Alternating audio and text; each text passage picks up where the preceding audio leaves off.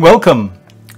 This is my summary of the NOAA August 2018 Global Climate Report.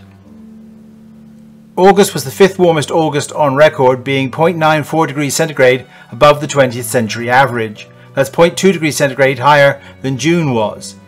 You will note that there are no areas on this plot that show record cold temperatures. There are, however, two areas that show much cooler than average temperatures. One in northern Alaska, and the other one is this persistent spot off the southeast coast of Greenland. On the other hand, there were 23 areas of the globe that set record high temperatures in August. You will also note that the area off the coast of South America is beginning to fill in with warmer than average temperatures, and this is an indication that we're slipping towards a new El Nino. Now let's take a look at the global temperature anomaly for August plotted over the last 139 years.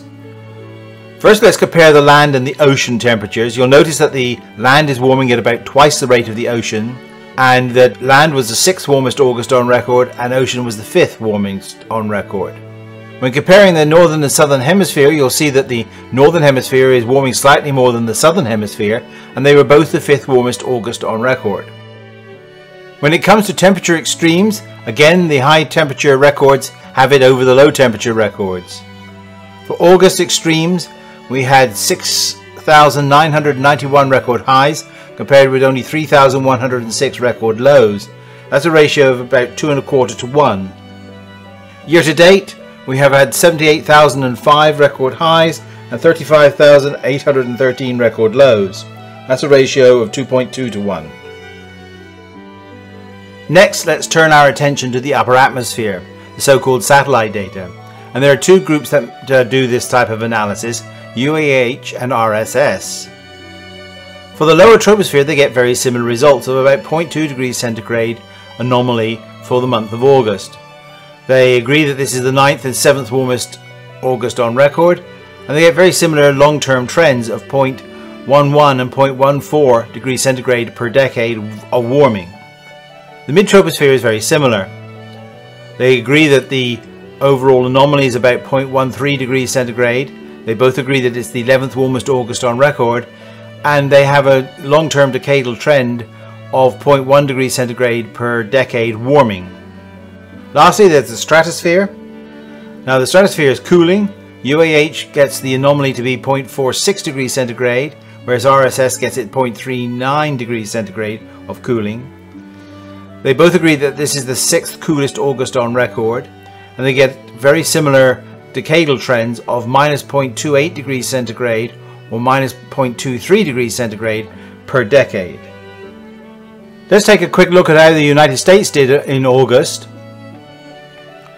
It was the 16th warmest August in US history, with most of the west being well above normal temperatures, parts of the south joining them, and all along the eastern seaboard, with the northeast setting record temperatures. As far as precipitation was concerned, the eastern part of the country was above normal rainfall, whereas the western half of the country was below normal rainfall. Let's see how the sea ice is getting on.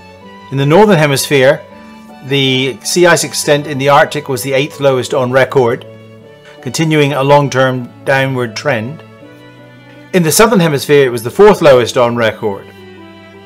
Well, the situation with the ENSO, the El Nino-La Nina cycle, is still in a neutral phase. However, the models seem now to be converging to a weak El Nino starting in something like November. However, it should return to ENSO neutral conditions fairly soon thereafter, probably in the spring of 2019. Let's make a quick diversion and take a look at what the sun has been doing. As I predicted, August of 2018 had an increase in the average sunspot number to about 10 per day. And you can see that means we're still quite a way away from solar minimum conditions. Probably sometime in late 2019 or early 2020. And with the onset of solar cycle 25 in the mid part of 2020. Solar maximum therefore should not be before 2023 and maybe as late as 2026. And I'm estimating that it will be a somewhat above average solar cycle. So in summary then, August 2018 was the 5th warmest August on record. We've now had 404 consecutive months with above average temperatures, that is above the 20th century average. We have currently ENSO neutral conditions, but it's trending towards an El Nino sometime in November, but it will be a weak one, and soon return to ENSO neutral conditions by probably the spring of 2019. The sun is currently quiet, but the sunspot number was up from July.